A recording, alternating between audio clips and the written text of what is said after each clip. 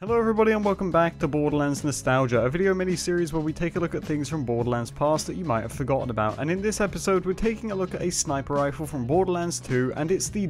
Pitchfork. Though there's nothing really that interesting or unique about the Pitchfork, what is cool is that when you shoot this it will send out a horizontal line of 5 projectiles in the pattern of a, well, pitchfork. And this is a gun which for me holds a lot of sentimental value because it was actually the first legendary I remember getting from Terramorphous when I killed it in Borderlands 2. I picked this thing up and I just thought it was so cool, and even though that really horrible green color was showing, I actually thought it was really badass, and this gun just made me feel like I had done something awesome, like I actually achieved something when I killed Terra. And even though I never really used it because it seemed as though Gearbox let the damage fall off, it was never really a great endgame choice for me personally, but let me know what you guys think about it, and also let me know what you want to see us cover on the next episode of Borderlands Nostalgia.